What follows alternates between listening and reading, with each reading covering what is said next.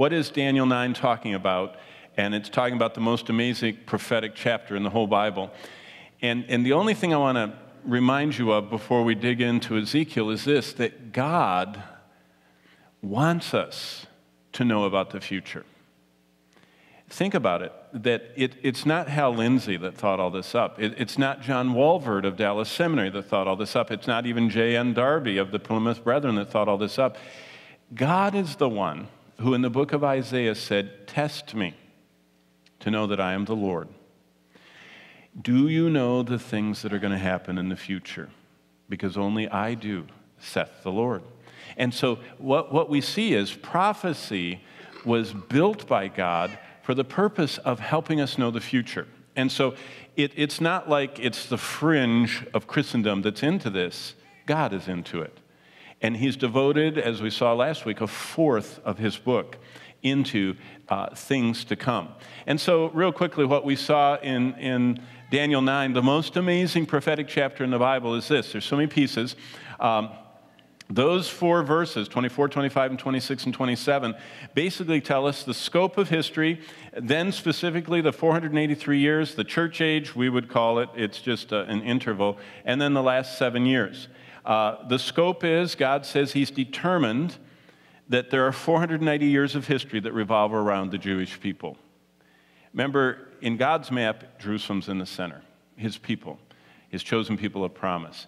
And it surrounds the Jews in Jerusalem. It lasts 483 years. You say, how do you get 483 years? Well, it says, there shall be 7 weeks and 62 weeks. 7 plus 62 makes 69 weeks. And if you look, 69 times 7 weeks of years. And by the way, if you want to track this down, you'll find that this word that's used here is used in other parts of the Old Testament for kind of like we would use dozens, and it uses sevens. But that's where we come with the 483 years. And the third part is, notice the wording, after 62 weeks, Messiah shall be cut off. So we know that's the crucifixion. The crucifixion takes place after this time period. But this time period, if you look here, there are 69 weeks that are talked about that are from the command to restore and rebuild Jerusalem until actually God's counter ended on Palm Sunday. Palm Sunday is a bigger deal. It's the triumphal entry of Christ. You know, some people wonder if it's really on Sunday, but it doesn't matter. What we call Palm Sunday is very big in God's calendar. It's the end of this period of his plans for Israel. And it ended when they, as it were, rejected Jesus as their king. They rejected him. And so following that, the time clock stopped, but Christ was crucified and Jerusalem was destroyed. And there's an indeterminate amount of time. It's called an interval. It's just, God says, 69 weeks, 1 week. And that's what makes 70. But between the end of the 69th right here and the beginning of the final one, the 70th, is an indeterminate amount of time. And you say, well, what's it for? It's what the Bible calls till the fullness of the Gentiles shall come in. And I love it that some Bible teachers say that God has this clock, this counting clock, and it's counting up time and people that are coming, and when the last one that he desires to enter into the church of Christ enters, boom. I mean, you're going to be out. In fact, if you want to, it says hastening the day of the Lord. You want to hasten the day of the Lord, lead people to the Lord. Because you hasten when the last one that he has chosen for this time period to be saved is saved, boom.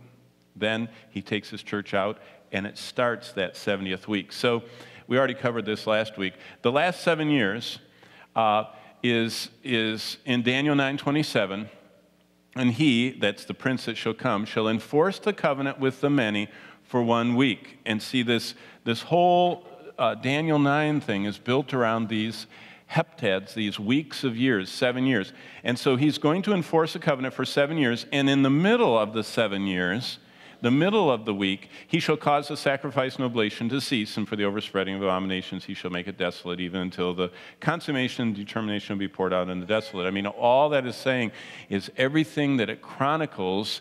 When you look at Revelation 13, and you see this Antichrist coming, and this image he sets up of himself, and the breaking of the covenant and tricking the Jewish people who were trusting in the false Messiah.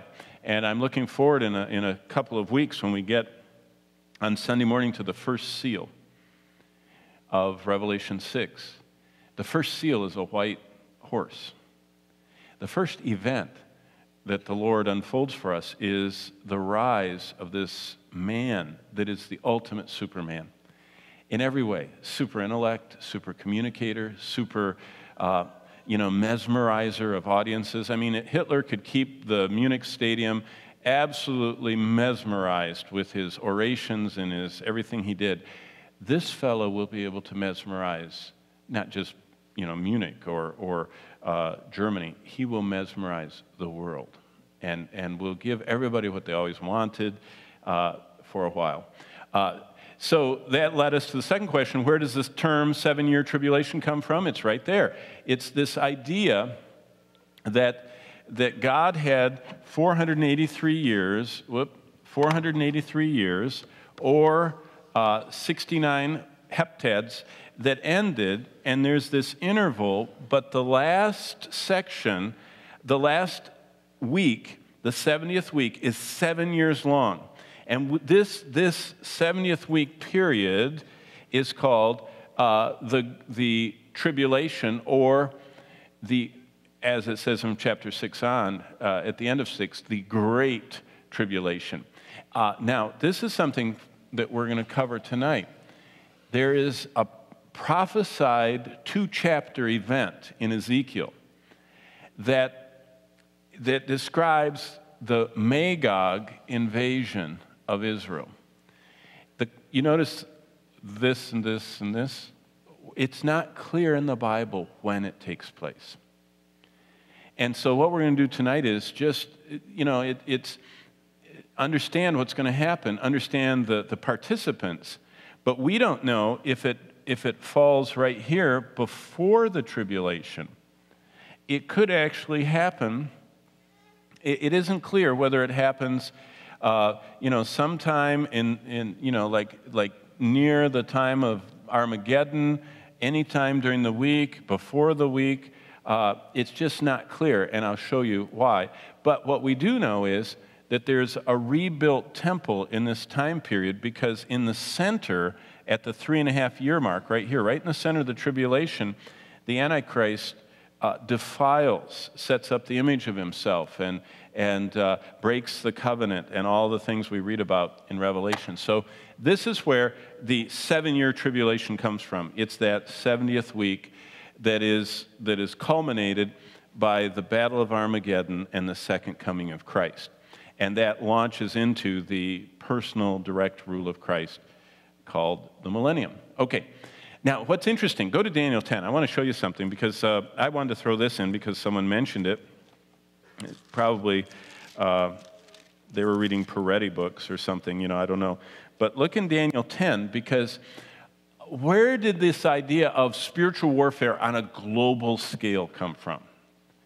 And sometimes we in our reading this, we don't really notice some of the things that it's talking about. First of all, in Daniel 10, if you read the whole chapter, you see that Daniel is fasting for 3 weeks. Now, that immediately, when Jesus' disciples confronted a very powerful demon situation, Jesus said to them, "This kind cometh not but by" what? Yeah. "This kind cometh not but by," remember, God always puts this word first, "and fasting."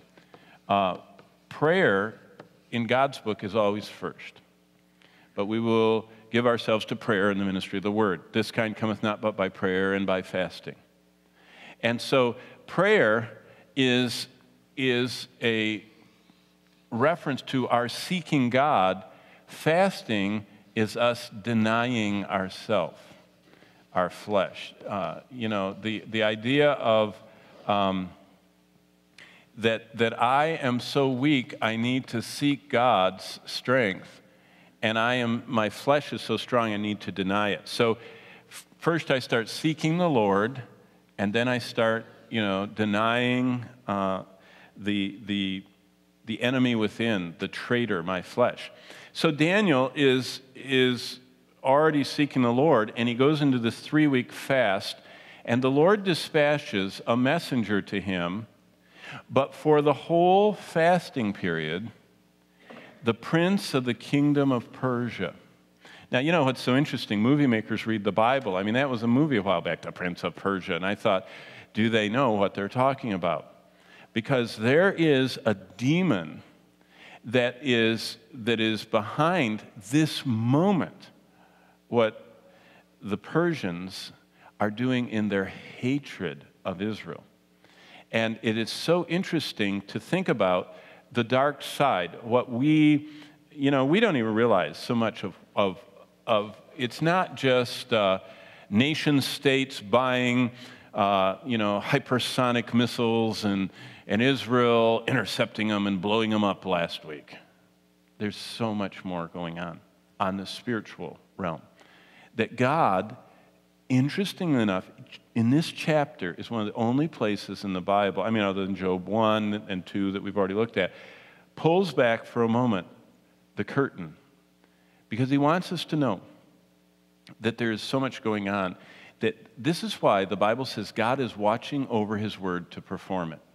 Because Satan doesn't understand the Bible and doesn't know what God is doing, but he's going to try and stop it at every hand. And so there is this higher level of warfare. And so this prince of the kingdom of Persia, this order of demon creatures, remember Paul describes 7 orders of demons, principalities and powers, and he goes through all these spiritual wickedness in high places when he's talking about it. And if you add them up with the ones that are in the Old Testament, it appears that there are 7 orders of demons that reflect the 7 orders, cherubim and seraphim and the archangel, Lucifer that was the anointed cherub. 4 right off top, plus normal angels. So, but until Michael, and Michael is the one that seems to always be the defender of God's chosen people of promise, the Jews. So Michael comes in, and this messenger that's on his way to Daniel is hindered by this being. So Michael comes and assists this angel to get to Daniel. And after that messenger gets to Daniel, this angel, and gives him chapter 11 and 12, he will have to deal with, and here's another one, appears to be one of these hierarchy of demons that is influencing the nation of Greece. So all that to say, in a little while when we're looking at the maps,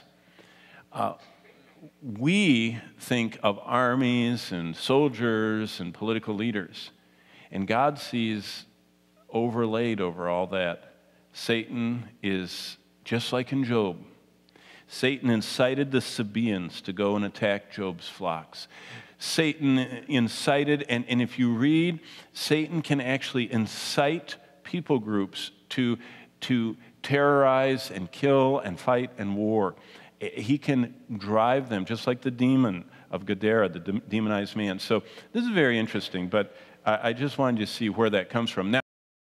Now, let's go to Ezekiel 36, and that's really where we were headed tonight and where we'll spend the next few minutes. But I want you to see one of the most amazing little stretches of the Scripture. In fact, one of the more hard to understand parts, especially Ezekiel 40 to 48, the temple and all that.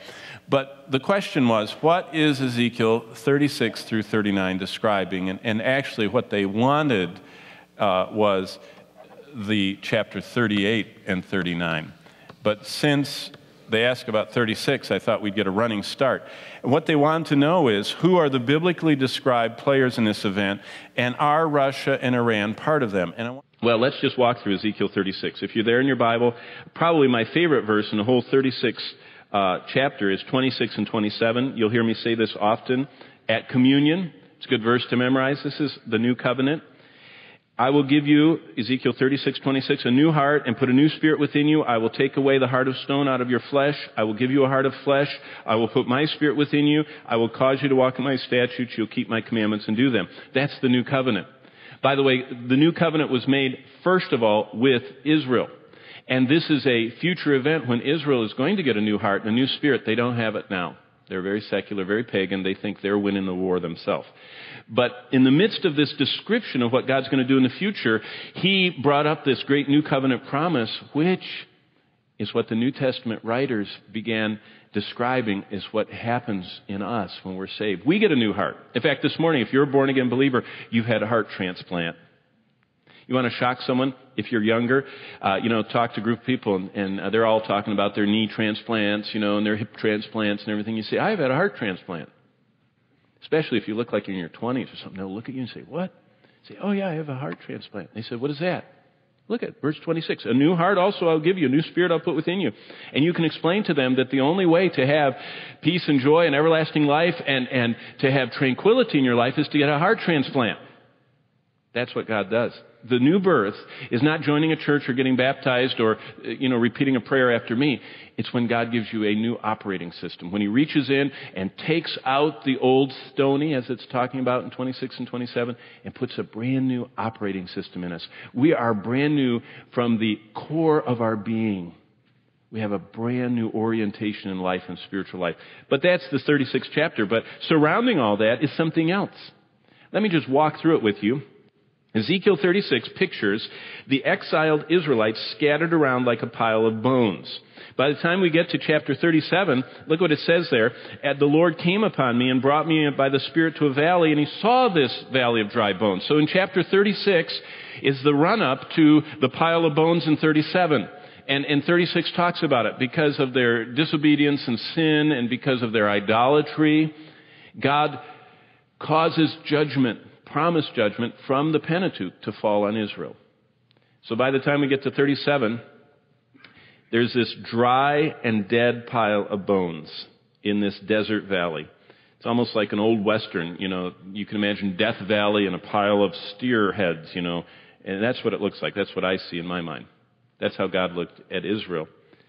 And then, chapter 37 describes the call of God that begins to stir and draw Jews from all over the world. And what it says is that all of a sudden these bones start coming together. They're instead of being scattered over the whole valley, they're starting to coalesce and join and merge. And all of a sudden the skeletons form into human skeletons. It's just a very kind of Halloween picture, I guess. But what really is happening is that's describing the events that began in the late 19th century. Jews began migrating to the area now called Israel. By the mid-20th century, they became a recognized nation called Israel. So chapter 37 actually has happened in some of your lifetimes, and it's in recent history for the rest of us. This happened in 1948, that the bones came together, and there was this nation of Israel. Then, that what happened, 48 started Israel, 56 was the Great War, where all the Arabs decided they were going to get rid of them after 8 years. Then 67 was the next Great War, 11 years later, and all of the world watched as they thought Israel was going to be annihilated, and Israel defeated the combined armies of all those nations. This is all history. But look at chapter 38, because directly following this description of this nation of Israel, all of a sudden we have Ezekiel 38. It follows the description of this return of the nation Israel to becoming a country. And in Ezekiel 38 and 39, there's a war described by God through Ezekiel's eyes that features armies coming from what we would describe as an Islamic coalition. Now remember this, Ezekiel is talking from the context of 2,600 years ago. So he's going to describe places that were geographically recognizable 2,600 years ago. And if you get an old map, just find a map that describes what the world was like pre-Rome and the modern times, and look back at the ancient world, and what you find is Ezekiel is picking out geographic sites that are still identifiable on the map. And if you look at that, today, see what's neat about the Bible is it takes a place from then to identify a geographic location. If you overlay today's geopolitical map over it, you find that everywhere Ezekiel describes would be an Islamic nation or Russia. Every one of them. So we call it an Islamic confederation allied with what today we call Russia. But back then they were the Scythians, and there are a lot of other words in there. This event is described, this war, starting in chapter 38. Look what it says, Ezekiel 38:1. Now the word of the Lord came to me saying. So we know this is going to happen because God's saying it, the word of the Lord. That's code for God says. And if God says, it's going to happen.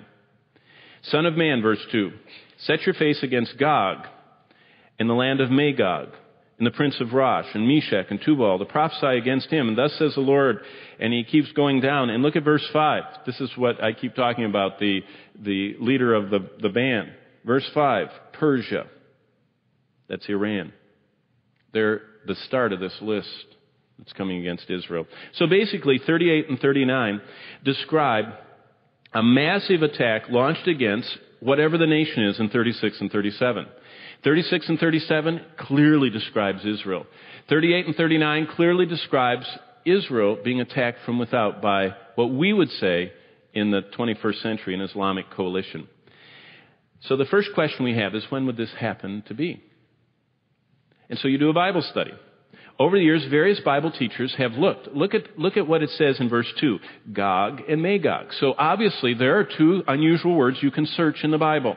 And what you find is that there are 3 times Gog and Magog occur in the Bible. So we have to identify when exactly would this chapter 38 happen. The first place that Gog and Magog show up in the Bible is in Revelation chapter 19. And 19:11 through 21 say that Gog and Magog come up in a battle called Armageddon. But the interesting thing is that Armageddon is seen to be at the end of the 7-year time of trouble that's called the tribulation. And when the battle of Gog and Magog and Armageddon ends, the world as we know it ends. There's no 7 years of, if you read Ezekiel 38, after this war, they're cleaning up for 7 years after the war of chapter 38 and 39. They're burying people for 7 months. There's so many people that are killed in this war, it takes 7 months to build massive graves and get all the bodies in it and cover them up. And then it says it takes them 7 years of reclaiming all the stuff from the battlefield and using it. They're actually burning it and using the war gear. So this can't be Revelation 19:11 through 21. This could not, Ezekiel 38 cannot be the Battle of Armageddon. If it is, then God is making a conflict there. And so what we know is that the Bible never conflicts itself. And so if you look at it at Revelation 19:11 to 21, the Battle of Armageddon, you see it clearly ends with Jesus Christ coming in the clouds at the head of the heavenly armies as the King of Kings and Lord of Lords, and he says enough is enough, and he just ends it all and sets up his kingdom. So we know it's not then. What's the other time Gog and Magog show up? Well, it's just the next chapter in Revelation 20:7 through 9.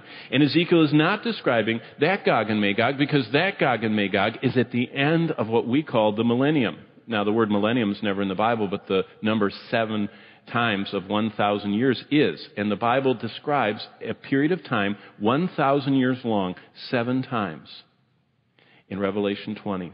We call it the millennium. That's just the Latin word for 1,000. And so the Greek word is kilios. We're called kilios because we believe in the 1,000-year reign. But that 1,000-year reign is ended. If you look in Revelation 20 and verse 7, you don't have to right now, but write it down. It ends with Satan being released from prison. He's in prison for 1,000 years. And he goes out and stirs up all the nations to come against Jerusalem again. And all the nations of the earth converge, and God just says, we're not even going to have a battle. And it says he just destroys them all. And that's when we go right into the great white throne judgment.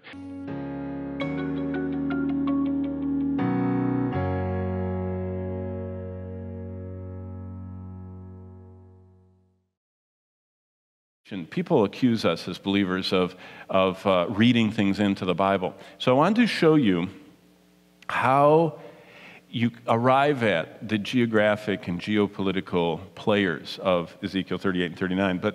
But first of all, let's go to chapter 36. If I can go to 36. Connection lost. Oh, there. Connection unlost. Good. Number one, it starts with God's promise to restore Israel as a nation. Look at Ezekiel 36, verses 22 through 24. Now, this is God explaining his intentions. And this is what he says. Therefore, say to the house of Israel, verse 22, thus says the Lord God, I do not do this for your sake, O house of Israel, but for my holy name's sake. You see, Israel right now is an unwilling partner in this enterprise. God says, I am not protecting Israel from the whole world against them for Israel's sake. I'm doing it for my sake. See, that's what's shaping up in our world. There is an entire group of people, 1.2 billion of them, who at the core of their belief system believe in the inferiority, the destruction of, and the resist in every way the Jewish people, and that's Islam. Islam is focused from its core against Israel. And God said, I am going to protect Israel, not for Israel's sake. They are by nature quite proud people. They are by nature, sometimes mistreating people around them because they've been mistreated so much. God is not vouching for the righteousness of the nation of Israel. When God does Ezekiel 38 and 39, he's not doing it because they are the most good Samaritan, helpers of the poor in the world. He's doing it. I don't do this for your sake, so house of Israel, but for my holy name's sake. You see, when God makes an eternal covenant, when he sovereignly elects, he doesn't unelect. And God sovereignly elected Israel. That's the literal lineage of Abraham, not the spiritual descendants of Abraham. That's us. We are not Israel. Israel is Israel, and God has a very clear plan for them, which you have profaned among the heathen whither you went. See, the Jews have profaned the name of God among the heathen. They are God's chosen people of promise, and they denied their king when he came, Jesus Christ himself. So, and I will sanctify my great name, which was profaned among the heathen, which you have profaned in the midst of them. And the heathen shall, and this is one of the most repeated, in fact, it is the most repeated statement in the book of Ezekiel. Shall know that I am the Lord, shall know that I am the Lord, shall know that I am the Lord. The whole purpose of what God is doing with Israel is to show the world that he's the Lord. And really, if you want to know what the conflict is, if you remember on Mount Carmel, it was, is Baal the Lord, or it was a conflict between Baal or Jehovah, Yahweh. And now, that's Elijah and the fire came down and all of that. And so Baal was proven to not be the Lord. Jehovah, Yahweh was. Well, today, the conflict that is coming to a head is, again, is it Allah? And I don't take Allah to be a generic name for God. Allah is defined. There are 99 titles for Allah. And he has his 99 names. And many of them, that's how Salman Rushdie got in trouble, the author. Many of the names of Allah are names that are more associated with Lucifer and not with the Lord God Almighty. And so the great conflict right now in our world is Allah the true God or Jehovah Yahweh, the creator God, the God who eternally exists in three persons, of Father, Son, and Holy Spirit? Or is it this kind of what we would call a Unitarian God, this one non-Trinitarian God? And by the way, the Muslims and the Mormons have a lot in common. They both are this Unitarian view of God rather than a Trinitarian view. So, but the whole thing is shaping up so that the world will know who the Lord is. And I shall be sanctified in you before their eyes, for I will take you. So when is God saying this? He's saying this 2,600 years ago. God said through Ezekiel, remember Ezekiel, I showed you all the charts last week. He was in the second, Daniel went in the first, Ezekiel went in the second Babylonian captivity. So 600 years before Christ, God said, I will take you from among the heathen and gather you out of all countries and will bring you into your own land. What countries was Israel in 600 BC? Well, some apostate northerners from Samaria were in Assyria. But when did Israel get into all countries? Well, it wasn't in the Babylonian captivity either. They didn't go into countries. They went into Babylon, which swallowed up Assyria. So they just did a lateral. They went from one land to another. When did Israel need to get gathered out of all countries? It wasn't until AD 70 when the Romans banned them from the land of Israel and killed 1 million of them and took everyone else they could get and sold them into slavery all over the world. And the Jews were banned from the Holy Land, from the holy city, especially Hadrian's time onward, and were sent all over the world. But look at this. I will gather you out of all countries. So 2,600 years ago, 600 BC, God said, you're going to get sent to all the world. And that took place 600 years later when they were thrown out of Jerusalem and the Holy Land. But he said, sometime in the future, I'm going to gather you out of all the countries and will bring you into your own land. Own land.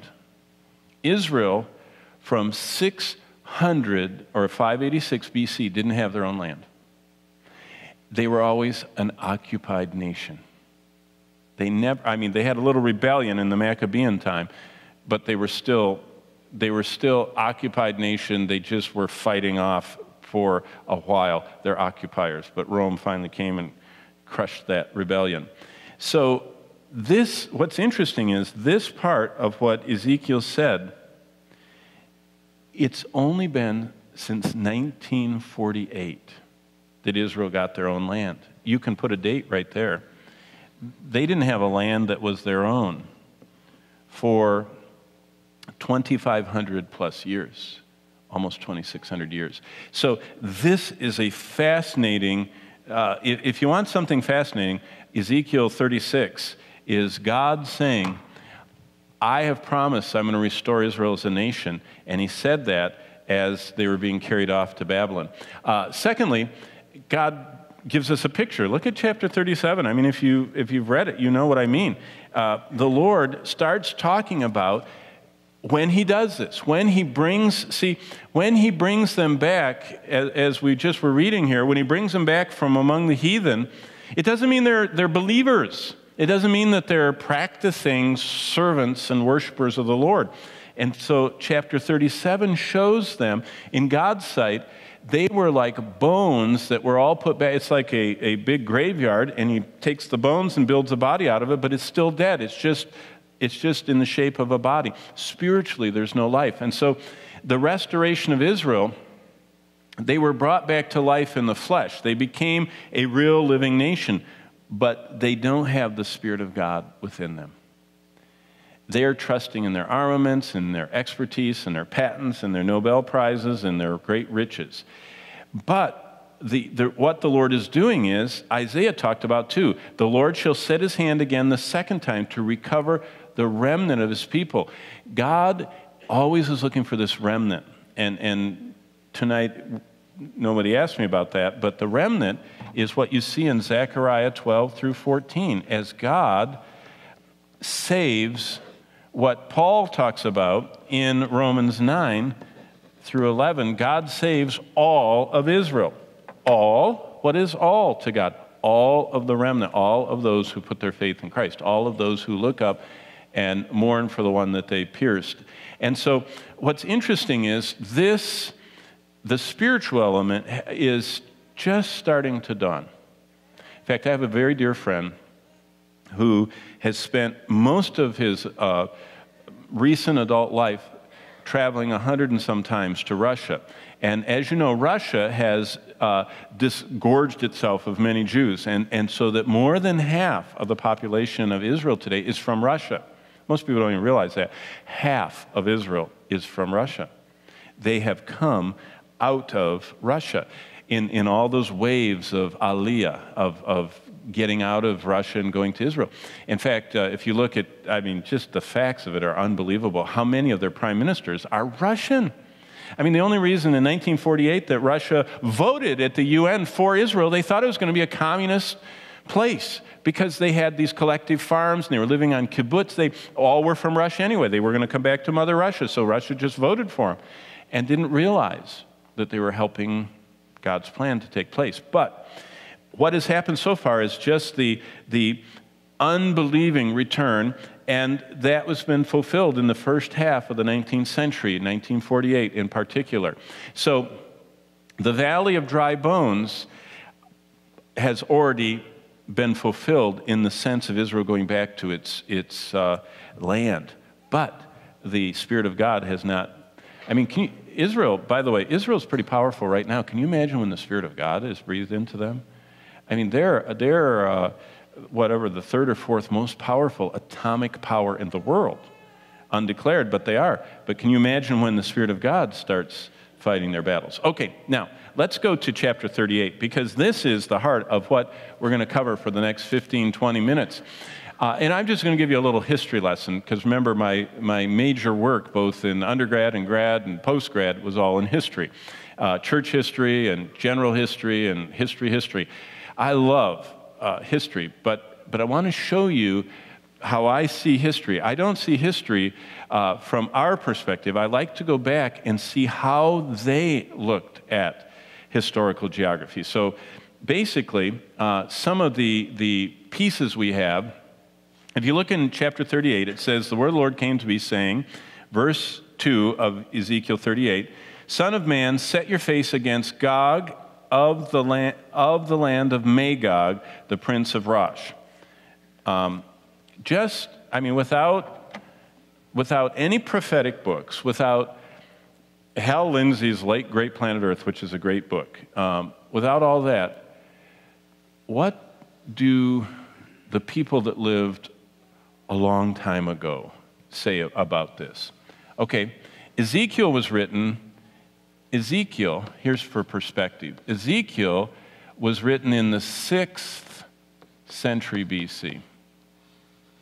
The 6th century BC. Hesiod wrote in the 8th century BC. He was writing 200 years before Ezekiel. This Greek teaching, didactic means teaching, poet, equated the Magogians with the Scythians or Scythians. Now, that's a biblical word. In the New Testament, Paul said, for in Christ there's neither barbarian, Jew, Greek, barbarian, bond, or free. And then he throws in Scythian. And that's the word that's usually used for barbarian, but it's actually the word Scythian. And in some versions of the Bible, you'll see that actual word in the New Testament. Also, when you get to Christ's city, that he ministered in, called the Decapolis cities. Remember, Jesus in the Gospels is serving, preaching in what is called the Decapolis. Decapolis. one of the cities of the Decapolis, and the only one that Jesus ministered in, because it was the only one that was on this side of the Jordan River, is called Scythopolis. It's the city of the Scythians.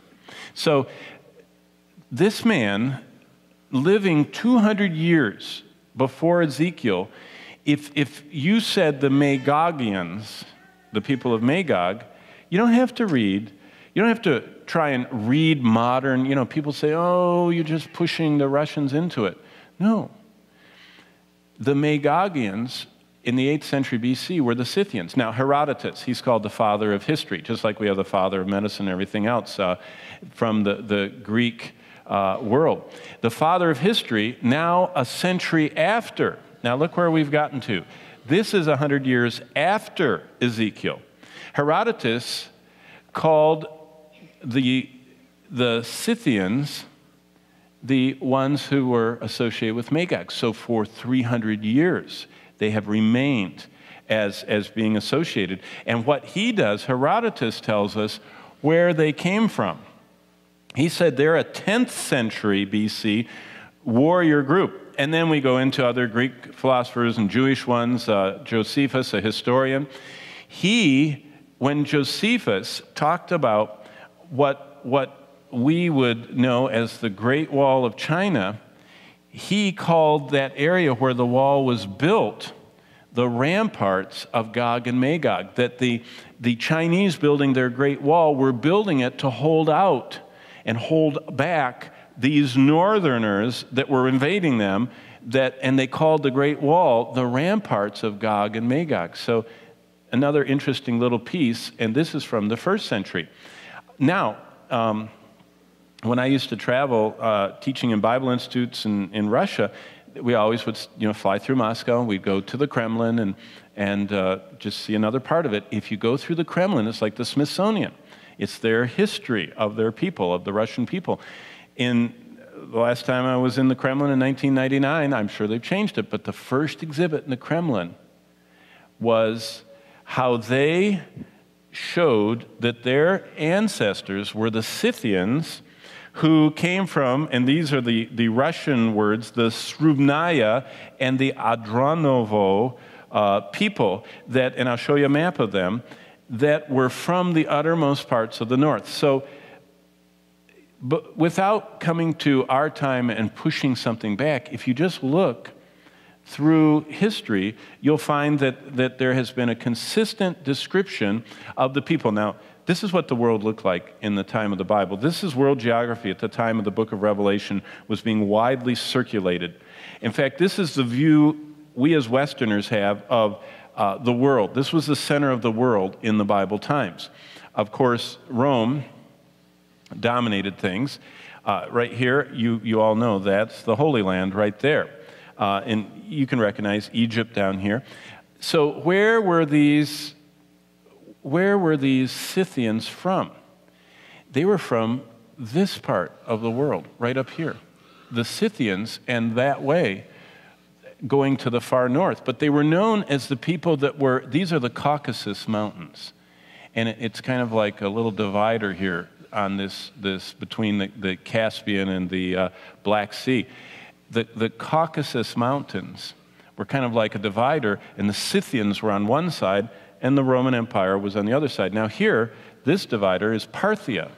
Parthia, think of the Parthians, you can think of the Iranians, you can think of the Kurds, you can think of the Medes. That whole area was never conquered by the Rome. It was fought over and a lot of give and take, but the Parthian region was always kind of beyond the scope of the full control of the Roman Empire. So this is what the world looked like from the Westerner's view.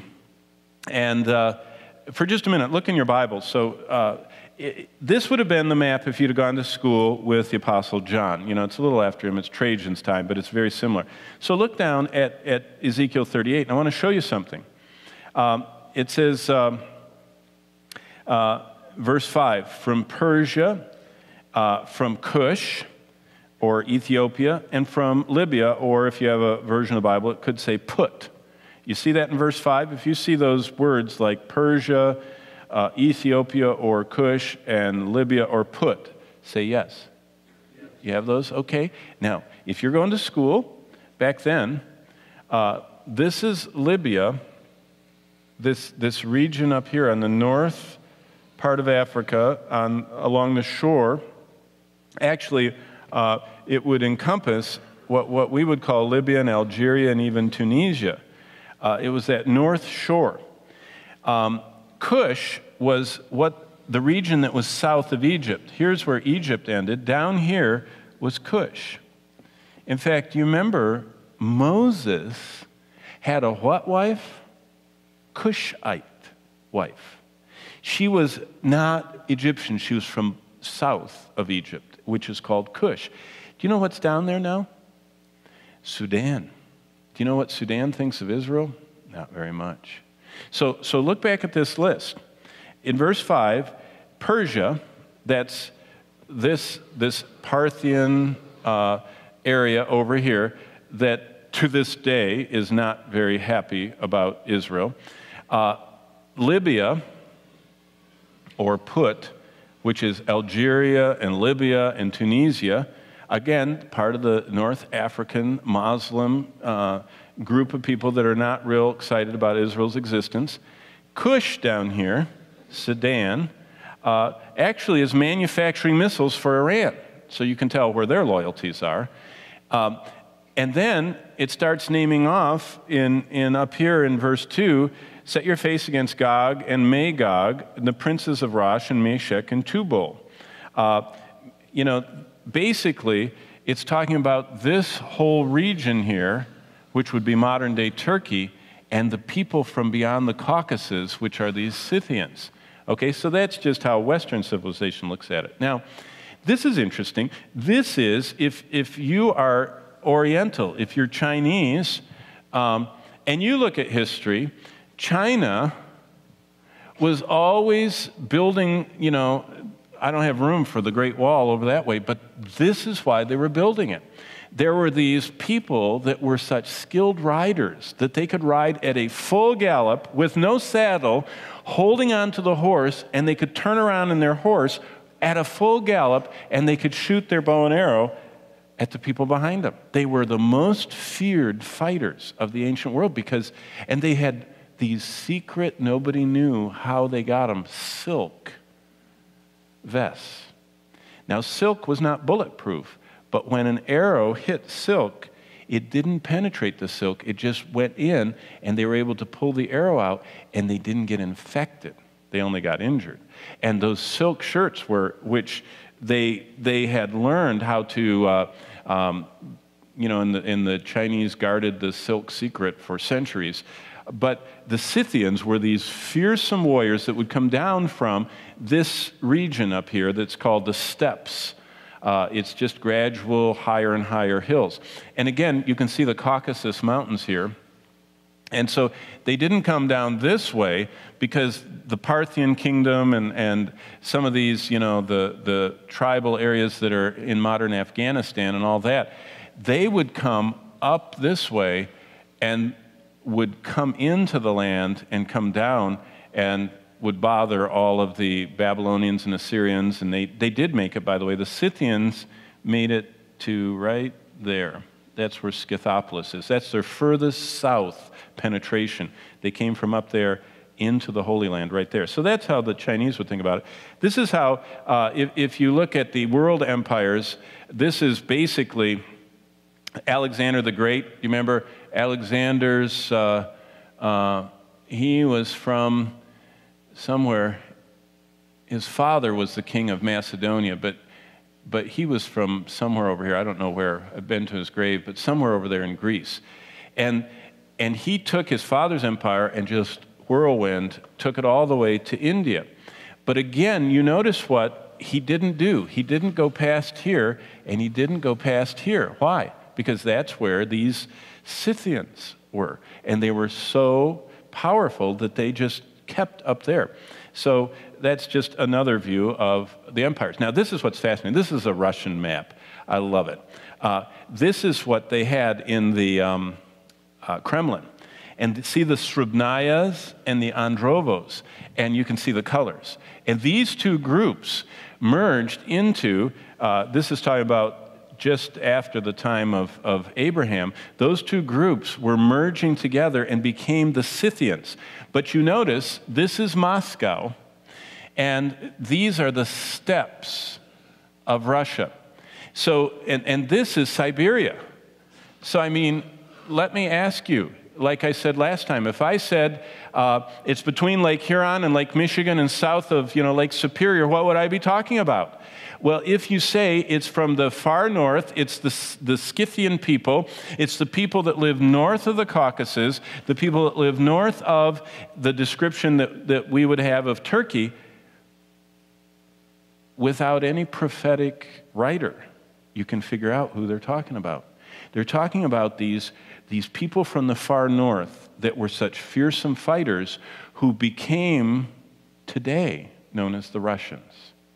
But back then, they had all these other terms. So, who participates in Ezekiel 38 and 39?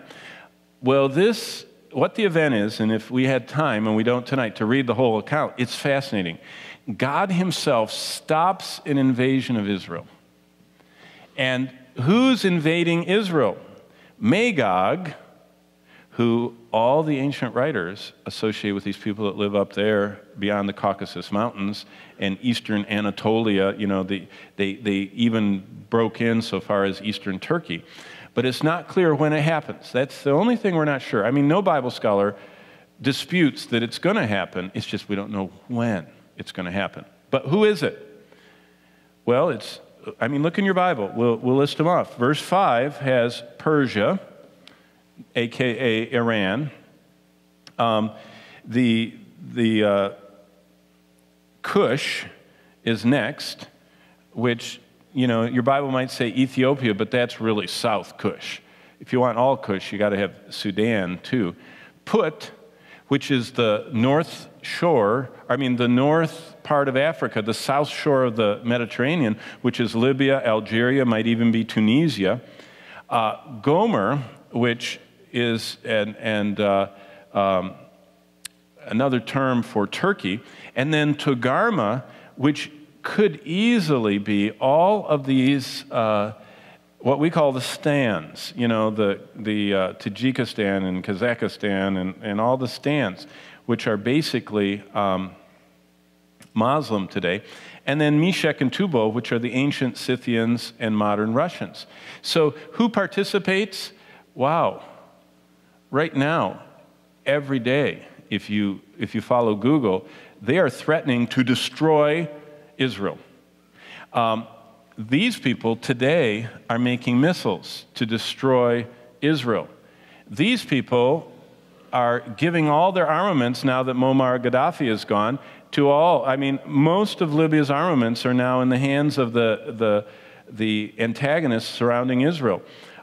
Turkey, they're part of NATO, but they keep wish-washing on us. It's interesting, right now, the Central Asian Muslims are not really against Israel. In fact, they're letting them base their airplanes there right now, which is fascinating. But they'll change their mind. And, of course, Russia has warned Israel flatly to leave Syria alone.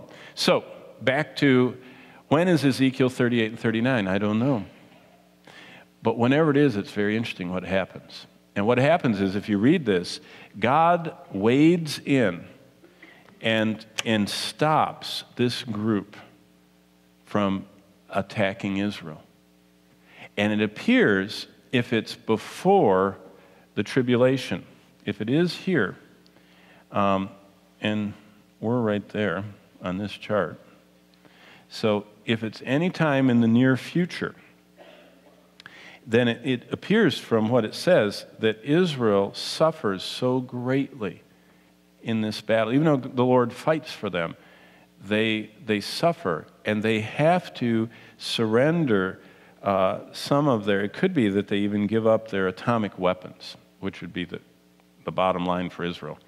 They have submarines, they have missiles, and they have airplane-delivered atomic bombs. If they do that, that's when this covenant gets,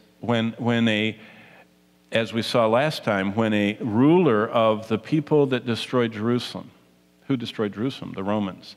So when a continuation of the Roman Empire ruler makes a covenant with Israel, and what it could look like is that Europe says, we will make a 7-year promise to you that Russia, Iran, China, you name it, if they attack you, they're attacking us. So we will guard you, Israel. But in order to make the Muslims not be so upset, if you'll give up your 250 nuclear, thermonuclear weapons, we will defend you. And it appears that this Antichrist is so winsome and makes them feel so secure that they make a 7-year promise to let him defend them. And that's what kicks off what God calls the tribulation, the 70th week of Daniel. And in the middle is the abomination that causes desolation. By the way, a temple is rebuilt in here somewhere because there's a temple at the midpoint of the tribulation. And that's basically what Ezekiel 38 and 39. So whoever asks that, I don't know when it's going to take place. But boy, it could take place this week, the way things are going. I don't know if you noticed, but the Russians gave the Syrians one of the most powerful surface-to-surface missiles there is. It is so hypersonic that even America can't stop it. It travels so rapidly, it's an unstoppable missile that's just across the border in Syria. Okay. If you look back at Ezekiel 38:6, just one last little clue here, what we're talking about. 38:6, it says that they are from the far north. So what I've shown you is, right here is the Holy Land. And so this is north, and this is north, and this is north, and this is north, and this is further north, and this is further north, and this is really far north. You understand, if your orientation is Israel, then all of this coming group is from the north. Even these, what we would call the stands that are right across here, those with Russia are all what would be in verse, now look at verse 15. I mean, it's just repeated over and over again. Ezekiel 38:15. Then you will come from your place out of the far north, you and many people with you. And then it says the same thing at the beginning of chapter 39, verse 2. I will turn you around. And by the way, this is what is fascinating. This is God's intervention. Chapter 39, verse 1. And you, son of man, prophesy against Gog. By the way, Gog is kind of like Pharaoh. It's not really a name, it's a title. It's this high-up person like a Pharaoh. And say, thus says the Lord God, behold, I'm against you, O Gog, the prince of Rosh, Meshech, and Tubal, and I will turn you around and lead you on, bringing you up from the far north, and bring you against the mountains of Israel. Now, it's interesting, there's a variant here. If you have a King James, it says, the sixth part of you. And that textual variant is very interesting. It could mean, and this is what is fascinating, that whatever army comes from the north from the north, let's say that an army of 60,000 comes down. Let's say that they get a Iranian, independent states of across here, these Muslim states, and some Russian troops and some Turkish troops and all the rest of them. Let's say that 60,000 of them come. The variant in that second verse that says in the King James, the sixth part, actually what it means is that 5/6 don't return. So it would be if an army of 60,000 came, only 10,000 would survive the attack on Israel. And so in the Old King James, it's very interesting that whatever happens, whatever the Lord does is significant, and it defeats them. And then if you read verse 3, he knocks the bow out of their hand. They fall on the mountains of Israel. And then he starts talking about what he sends, the pestilence and everything that comes upon them. And then what's fascinating is, If you look in verse 9, and this is just what's very interesting in our terms. Those who dwell in the cities of Israel go out and set on fire and burn the weapons, both the shields and the bucklers, the bows and the arrows, the javelins and the spears, and they will make fires with them for 7 years. And they will not take wood from the field nor cut down any from the forest, because they will make fires with the weapons that they will plunder those who plundered them and pillage those who pillaged them, says the Lord. That is really interesting. What weaponry could come from the north that would burn for 7 years? And it's interesting to think about. I mean, even Hal Lindsey brought that up, that the half-life of radioactive material is 7 years, and it's very possible they just pull all the warheads out because the Lord actually sends pestilence and kills all of these soldiers. One last thing that's just fascinating, too. Look at verse 11. It will come to pass in that day that I will give Gog a burial place in Israel, and the valley, and those who pass by east of the sea will obstruct travelers, because they will bury Gog and his multitude, and they will call it the valley of Haman Gog, and for 7 months the house of Israel will be burying them in order to cleanse the land. And then it talks about there's going to be these people that are going to go out and set up markers. Look at verse 14. And they will set apart men regularly employed with help of a search party to pass through the land and bury those bodies remaining on the ground in order to cleanse it. And they will set a marker by it and haul it off to that spot.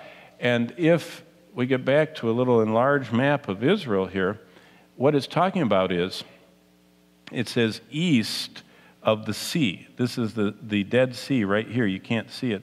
It's really small. But they want them buried east of the Dead Sea because the people of Israel live here. What would you call that? You call that isolation. You would say that the bodies are contaminated. This is exactly, if there was any kind of weapons of mass destruction event, the cleanup of it from the mountains of Israel would be taken over into that desert area. They wouldn't want it near the populace.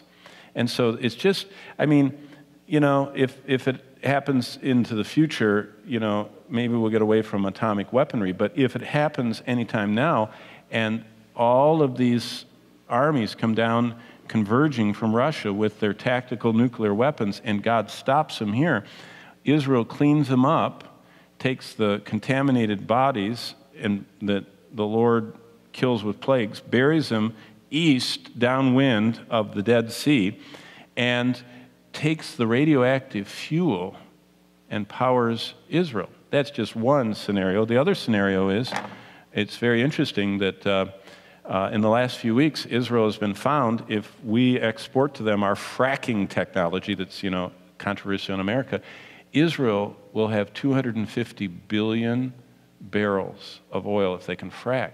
Saudi Arabia has 260 billion. Isn't that interesting? I mean, that's not prophetic. That's from Bloomberg. Israel is amazing. So, okay, interesting times ahead. Let me get to the last slide, and it's time to go. You guys have been sitting way too long. And basically the scene of Ezekiel 38 and 39 is not Armageddon. Armageddon is described in the Bible as the Antichrist coming, the kings of the south coming, the kings of the east coming, the kings of the north coming. That is completely different than this event right here, this Magog invasion, which is only from the north.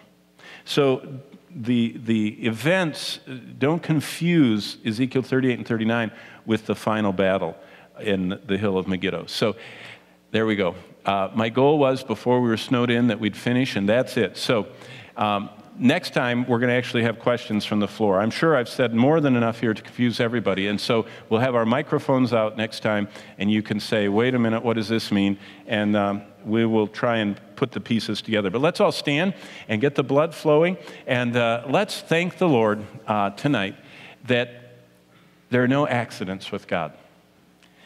Everything is being orchestrated by our God of the universe, and it's all in his mind, centering around Israel.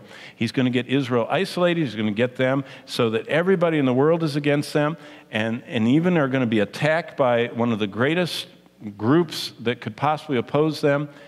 And in that moment, he's going to save them so that all the world will know who's the real God. And even after he does that, the world doesn't want him. And so don't be discouraged. Just be faithful sharing the gospel. Now, this is what is fascinating. I could read about the coming reign of Christ in verse 24, but let's get to 38. This is what is so fascinating.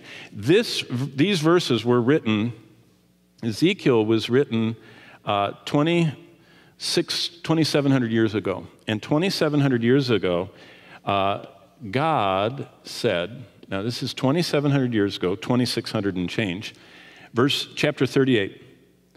The word of the Lord came to me saying, Son of man, set your face against Gog, against Magog, the princes of Rosh, Meshach, and Tubal, and prophesy against him. I'm not going to get into, what geographic areas there are. You can read it in the study Bible. What I like is verse 5.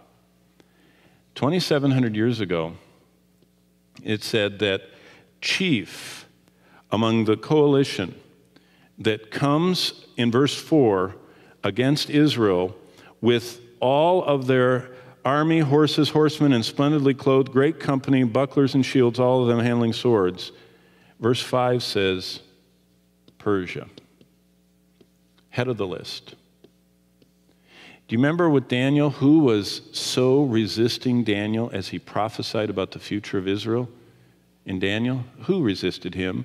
The prince of Persia. The prince of Persia is a demon that is watching over the enmity that Iran still has against Israel. There's no country on earth that is more vitriolic and murderously, in the press at least. I don't think the individual people of Iran, the Iranians aren't that way, but their leadership currently is.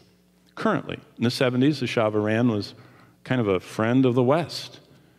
But since the overthrow in the Islamic Revolution, Persia leads the pack of the most frequent haters of Israel.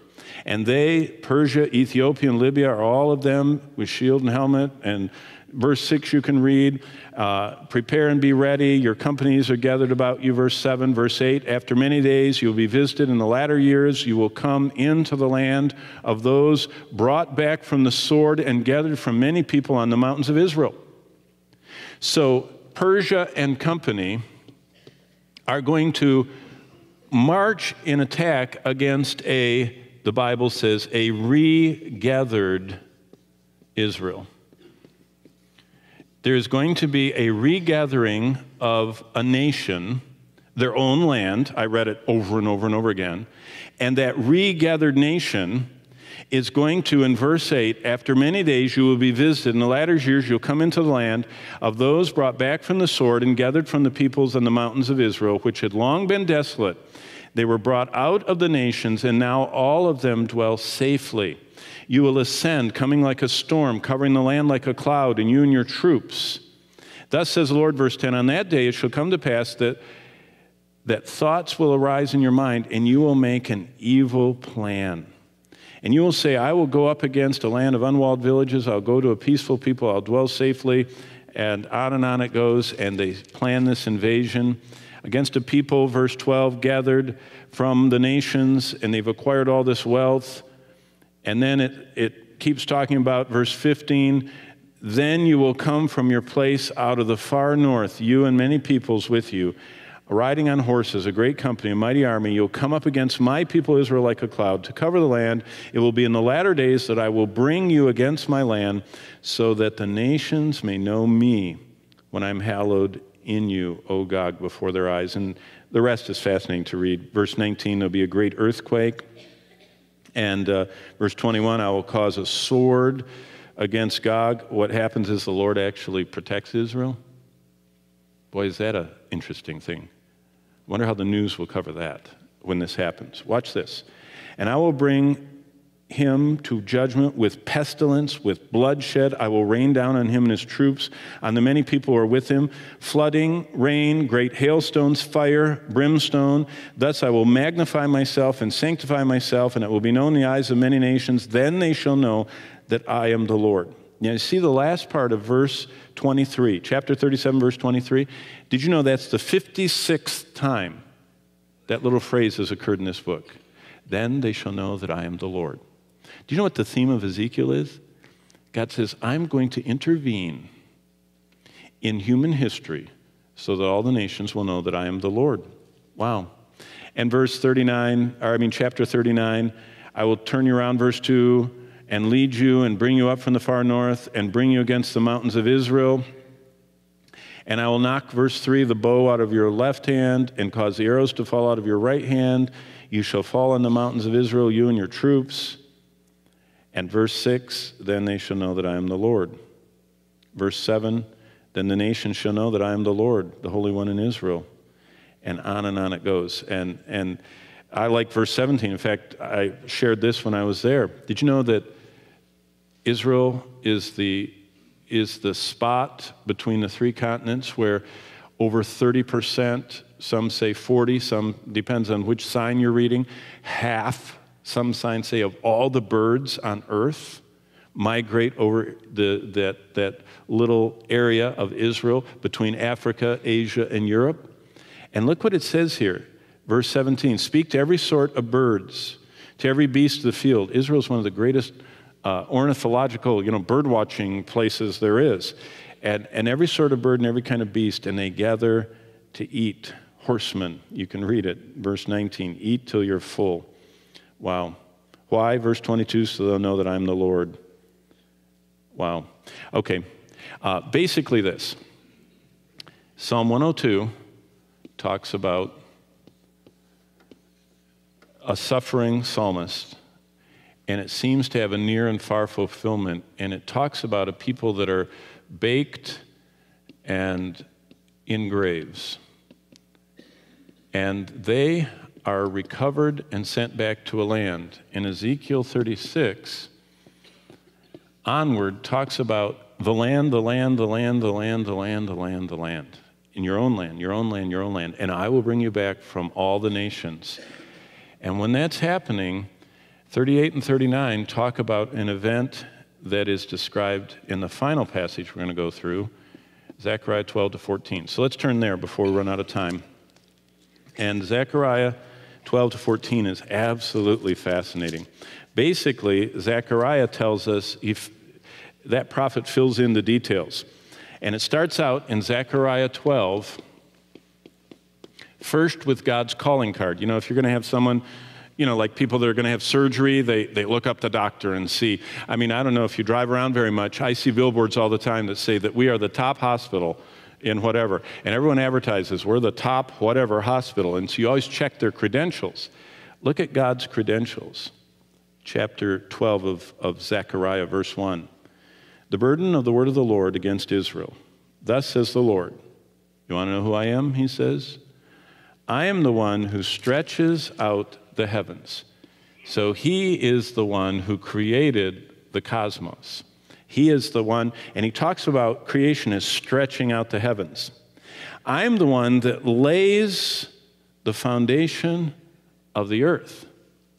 So this is not only the universe, he's also the architect of the earth. And I'm also the one, he said, that forms the spirit of man within him. Now what's interesting is if you read the Septuagint, there are interesting words here. Cosmos, geos, pneumos. God said, I am the one that began this, the universe, that laid the foundation of this, the earth, and that puts the pneumos, the spirit, within man. Now look what he says, verse 2. He said, so you should listen to me. Do you know anybody else that made the universe? I'm the only one, God said. So verse 2, behold, I will make Jerusalem. This is the most mentioned geographic spot in the Bible. 800 plus times. Jerusalem's big to God. Jerusalem is the city he chose. And it's inhabited by the people he chose and placed his name upon. Behold, I will make Jerusalem a cup of drunkenness to all the surrounding people who lay siege against Judah and Jerusalem. And it shall happen, now look at verse 3, because there's a repetition here that's fascinating. Starting in verse 3, he talks about a specific time. He says, in that day. And if you notice, I'll note them for you. It's all the way through this. This is one event he's talking about. And it shall happen in that day, verse 3, that I will make Jerusalem a very heavy stone for all the people. All who would heave it away will surely be cut in pieces, though all the nations of the earth are gathered against it. Can you, now just for a moment, because when we walk down from the Mount of Olives to Gethsemane, which is part of almost every Holy Land trip, as you're walking down the Palm Sunday Road, and all you alumni know what I'm talking about, it's that steep, narrow road where cars are passing you, and there's an entire graveyard on one side and olive trees on the other side, and you're on this narrow road, and you're scooching along trying to go down this steep road on the Palm Sunday Road. When you go down that road, notice what this says. Though all the nations of the earth are gathered against it, one thing you pass on the road on the way down, the first thing on the left, there's a gate, tomb of the prophets. That's where Zechariah purportedly is buried. Can you imagine Zechariah in 500 and something BC, 600 and something BC? The Lord's inspiring him and he's writing down. And by the way, he's looking at Jerusalem, and Jerusalem's burned out, blackened, the walls are all knocked down, temple's gone. He's looking. And the Lord says in verse 3, though all the nations of the earth are gathered against it. And Zechariah said, all? You want me to write that down? Here? This is nowhere. This is nothing. Now, I know he didn't say that, but can you imagine how hard it was for him to write this? That Jerusalem is going to be a cause for all peoples. God does not exaggerate.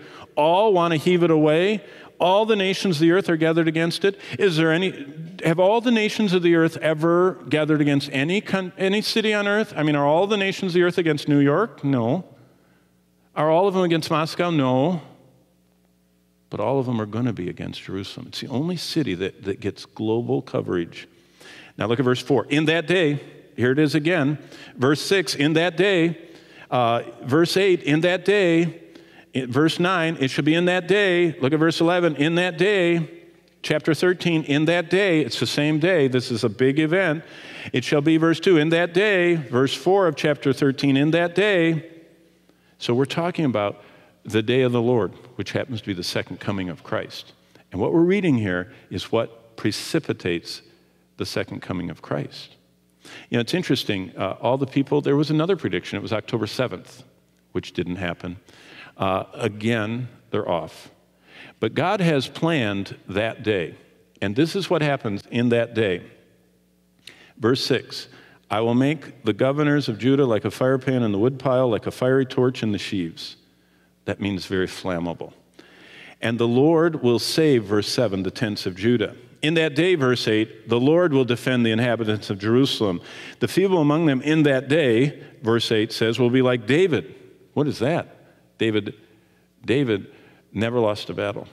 And the Lord said, I'm going to settle the score for all the hatred against Israel. Verse 9, in that day I will seek to destroy all the nations that come against Jerusalem. What, by the way, is Armageddon? Armageddon is the staging area, which, by the way, it's first mentioned in Revelation 16, and then it's mentioned again in Revelation 19. And what it is Armageddon, actually it's Har in Hebrew, it's Har Megiddo. It's the hill of Megiddo. Har is hill, Megiddo is a city.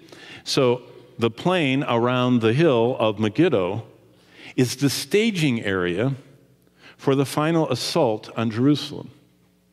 And all the armies of the world are gathering there for their final assault on Jerusalem. And the spearhead is already in Jerusalem, and they're already ravaging the city. You can read it here. In fact, it says, if you look at chapter 13, it shall come to pass, verse 8, in all the land, says the Lord, that 2/3 in it shall be cut off and die. So 2/3 of all the Jews will be wiped out, exterminated, killed, massacred. 2/3. They just passed, finally, this past year, Israel has as many people as they had known Jews before the Holocaust. They finally reached the same number that they had before 1945. And it was a momentous event when they celebrated how many Jews that they had living in the land. And they celebrated when they crossed that threshold. But 2/3 of them shall be cut off and die. But look at verse 8. But 1/3 shall be left in it. And I will bring the 1/3 through the fire. So God says, I'm going to bring 1/3 of the Jews through this deadly Holocaust. And that's what we call the remnant. And that is what Paul was talking about in Romans 9 through 11 when he says, all Israel will be saved. They will be. A lot of people don't like that. They say, it's not fair. Everybody else, we have to send them to Billy Graham crusade, and they have to walk the aisle, or a Southern Baptist church, and they go forward an invitation, and how come they get special treatment? Well, I wouldn't say it's very special. You've watched, the events. They're cut off. They're ravished. It says that they are terribly. The women are raped and they're murdered, and 2/3 of them are horribly killed. But 1/3 shall be saved. Now keep reading. Let's go back to chapter 12. I missed verse 10. And I will pour on the house of David, Zechariah 12:10, and on the inhabitants of Jerusalem, the house of David, the inhabitants of Jerusalem. You should see how covenant theologians interpret this. The church has never been called the house of David. Now, some charismatic churches might be called the house of David, or a messianic church might be called the house of David, but the church has never, in the Bible, been called the house of David. We certainly don't live in Jerusalem. There is a church in Jerusalem. There's a Jerusalem assembly. But this is talking about people, Jews that are descendants of Abraham, that are called the house of David, that are living in Jerusalem. But look what happens in verse 10. This is what Paul's talking about in Romans 9 through 11. And the spirit of grace and supplication I will pour out on the house of David and the inhabitants of Jerusalem. Then they will look on me whom they pierced. Yes, they will mourn for him as one mourns for his only son, and grieves for him as one who grieves for a firstborn son. Now, did you catch who is talking here? It says in verse 10, they will look on me whom they pierced. Who is the me of Zechariah 12:10? We'll back up. Who is talking? Look at verse 9. It shall be in that day, I. So it's the me is the I of verse 9. Back up to verse 8. In that day, the Lord. Verse 7, the Lord will save. Verse 6, I will make the governors of Judah like a firepan. Back up to verse 4. In that day, says the Lord, I. Who's talking? Jehovah, Yahweh. The me is Yahweh, or Jehovah. There's no J in Hebrew. It's actually a Y sound, but Jehovah is Yahweh. That's the personal name of God. Look at verse 3. And it shall happen in that day that I will make Jerusalem. Who is talking? Verse 1, the word of the Lord. The one who made the cosmos, laid the foundations of the geos, and forms the pneumos, the spirit. That's who's talking. But verse 10 says, they will look on me. When's the only time that Yahweh was pierced? How do you pierce God? How do you pierce the God of the universe, who's a spirit and doesn't have a physical body? One place. It says in 2 Corinthians 5, God was in Christ reconciling the world. Jesus Christ is God the Son. And God, Jehovah, was pierced by a Roman spear on a cross. And when they look on me, which is Jesus Christ, Christ on the cross, look at verse 11. There will be great mourning in Jerusalem. You know what, collectively, the remnant, the 1/3 of Jews that survived the Holocaust, the final Holocaust in Jerusalem, they will start mourning. You know what they're going to say? Oh, we can't believe that our forefathers rejected him and crucified. We can't believe that all these centuries we've been blinded and rejected him. But look at chapter 13, verse 1. In that day a fountain will be opened for the house of David and the inhabitants of Jerusalem for sin and for uncleanness. How are all Israel saved? The same way you and I are saved. They will begin mourning for their sins, for their rejection, for their unbelief, and the spirit of grace and supplication. How did we get saved? Same way. The Jews don't get saved any differently than we do. I just had a mother telling me the gospel. They happen to have all of them massacred and the Lord coming back in the sky. But it's very similar. The Lord did both of them. And that day, says the Lord, every prophet is going to be ashamed. Well, here's the ending because it's time to go to our reception time. Look at chapter 14. Behold, the day of the Lord is coming. That's the second coming, the day of the Lord. It's called the day of the Lord all the way through the prophets. Your spoil will be divided. I will gather all the nations. This is kind of like a review. Chapter 12, 13, and 14 just keep flashing back and forth of the same event. It's that day. But I will gather all nations to battle against Jerusalem. And that's Revelation 16, 13 to 16.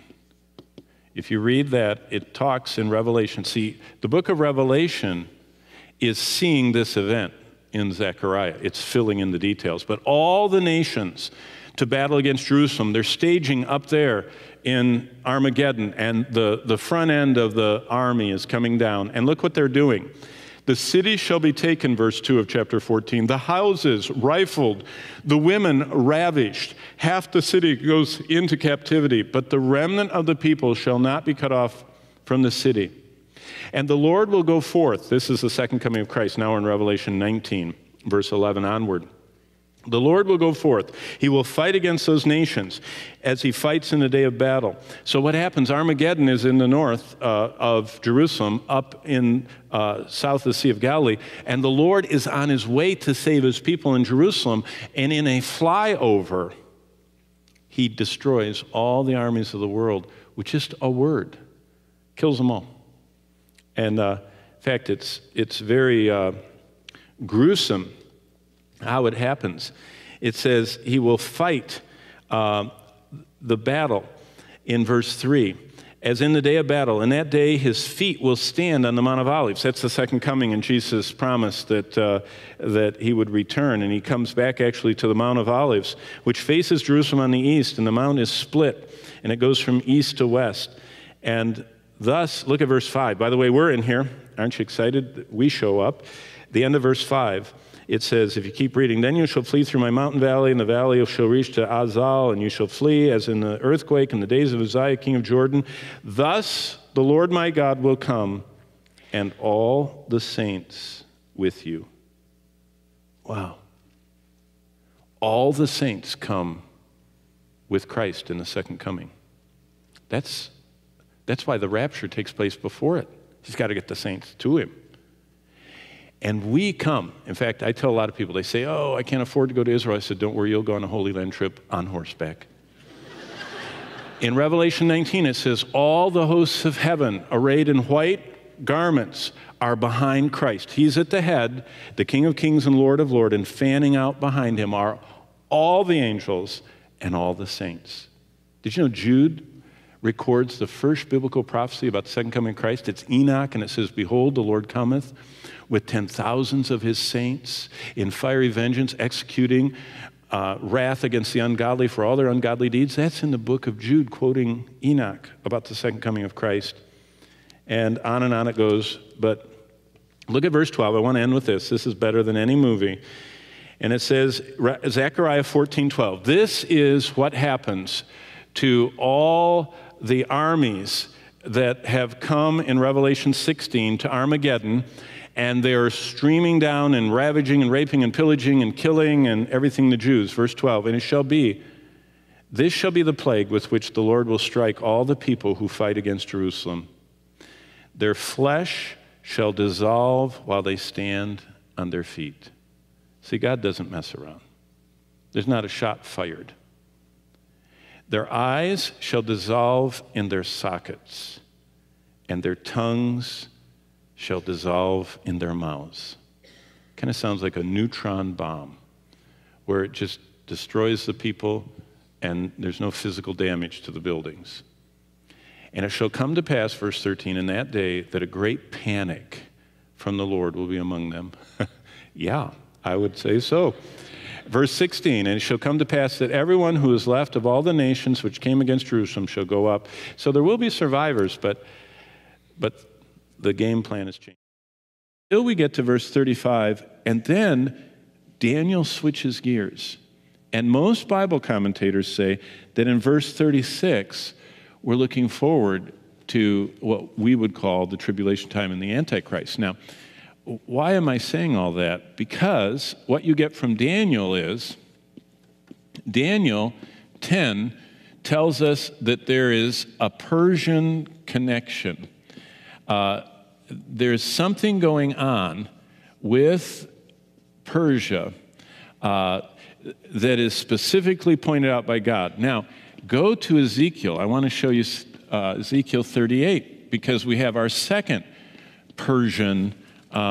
Just back up a book. Ezekiel actually was captured and went to the land of Babylon before Daniel. There were 3 times the Babylonians took prisoners, and most likely in the first of the times Ezekiel was taken. In the second group, another group came, and then Daniel went in the final one in 586.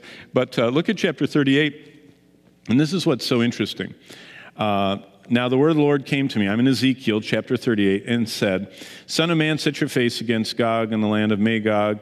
The prince of Rosh, actually Rosh means prince, so it's the prince or Rosh of Meshech and Tubal. So Rosh doesn't seem to be a separate geographic place. Rosh is always used as a kind of a title, like Pharaoh. Pharaoh isn't a name, it's a title. It's like president. We talk about the president, we know who we're talking about, but in future, if we just say the president, they don't know which one unless they can date us. Well, this Rosh thing is a prince, so it's whoever is the prince in Meshech and Tubal. So that's great, and it doesn't really matter. But look at what it says if you keep going down to verse 5. It says, there are going to be all of these who come against Israel. And I only want you to see the first one in verse 5. I mean, all of them are significant because, just last week, the whole Ethiopia and Somalia and the massacre of the 147 kids in the Christian university in Kenya.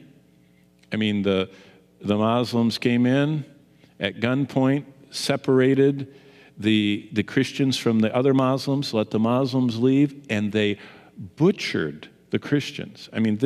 This whole stirring up of the South the Bible talks about, it's interesting to watch it start. But verse 5, what I want you to see is in Ezekiel 38, who's at the head of the line that's coming against Israel in verse 5? What's the first word there in your Bible? Say it out loud.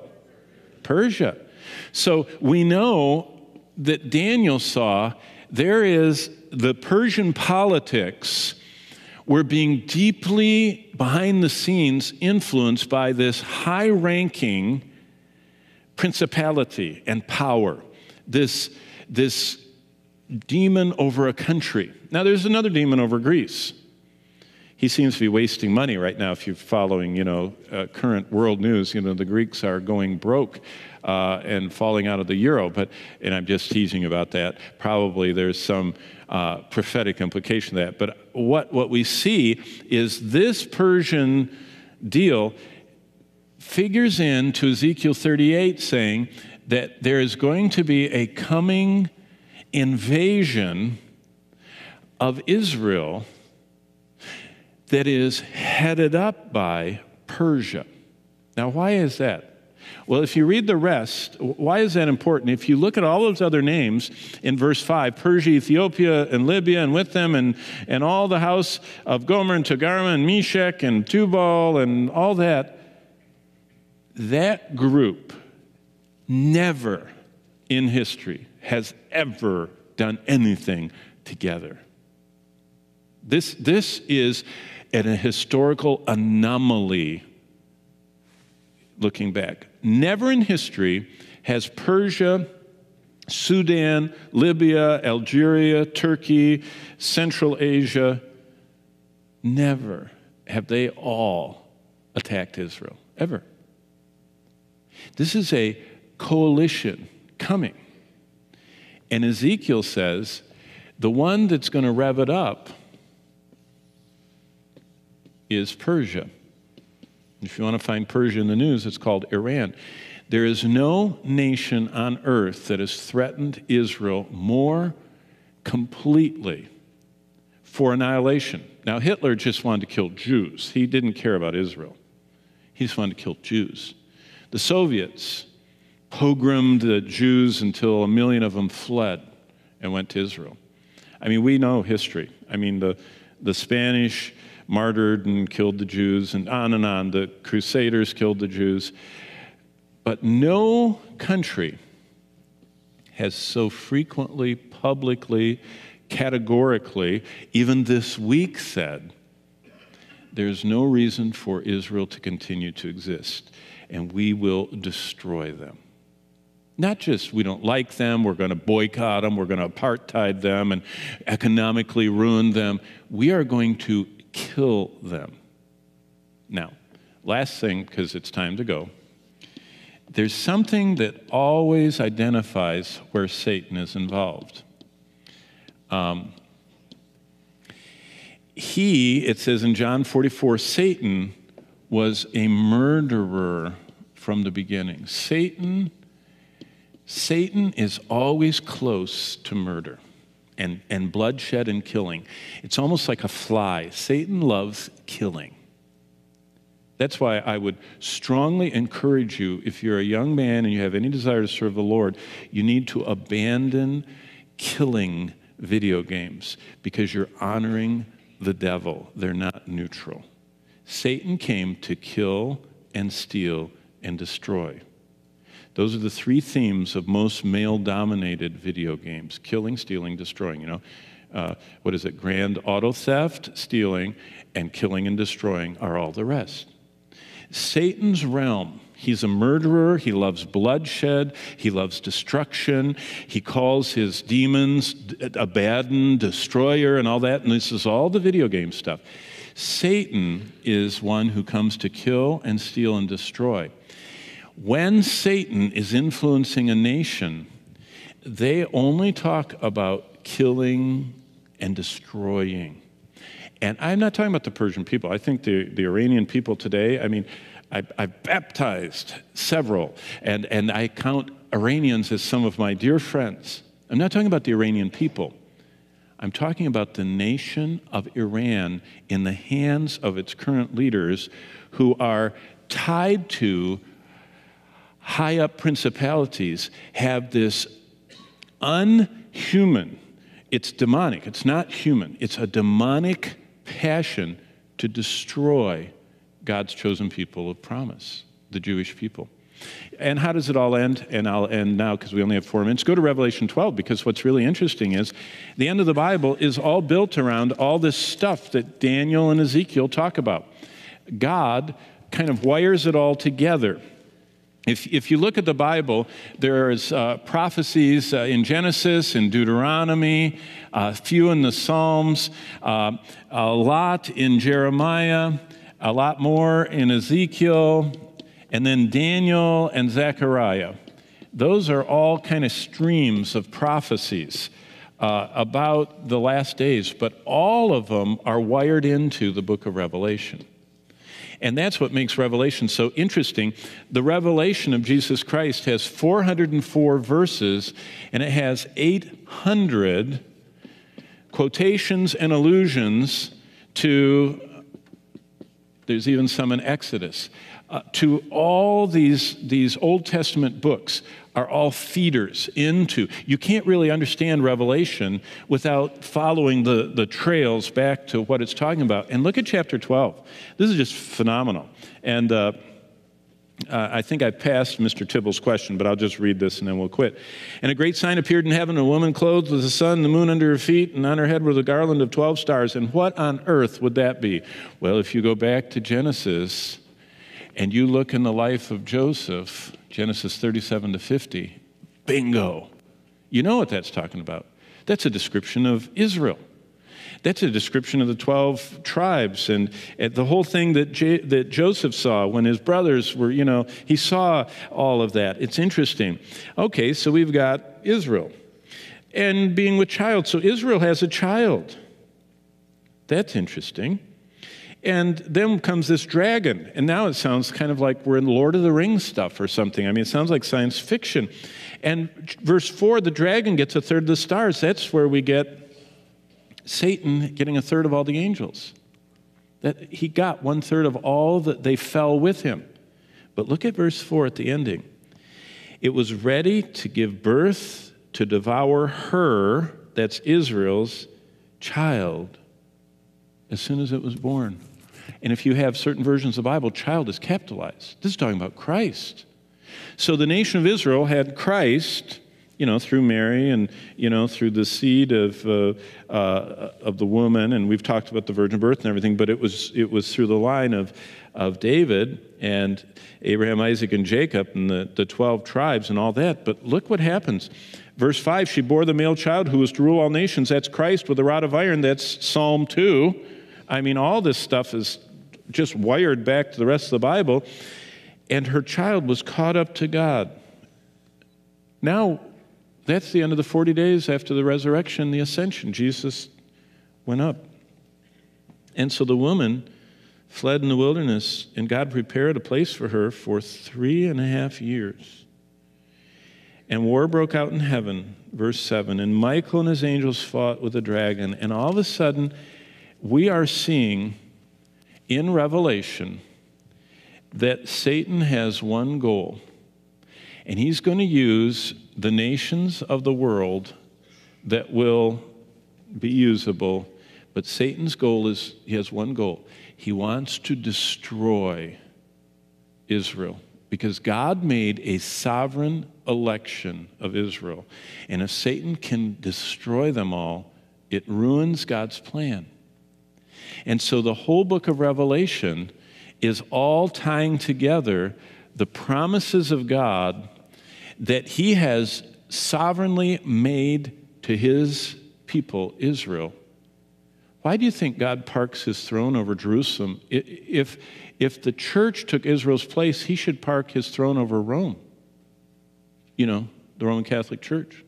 Or maybe over, Nashville or something. I mean, why does he park it over Jerusalem? Because he has sovereignly elected Israel, and the whole end of the world is all of these prophecies being revealed in how God defeats the devil, and especially when you get to Zechariah, Satan gets every nation on earth to march against Israel.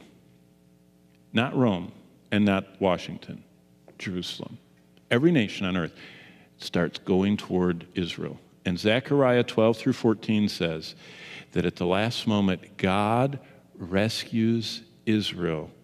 And Israel, Jews, look up and see the one they pierce and mourn and are gloriously saved. So, Mr. Tibble, thank you for asking that. You're not even here tonight, but I'll answer it anyway. In modern news, fascinating is there's a Persian connection to Ezekiel 38, which ties the devil into desiring to destroy Israel. And the current nation he's really fomenting is Iran. And in verse 5 of Ezekiel 38, Iran leads the pack against Israel.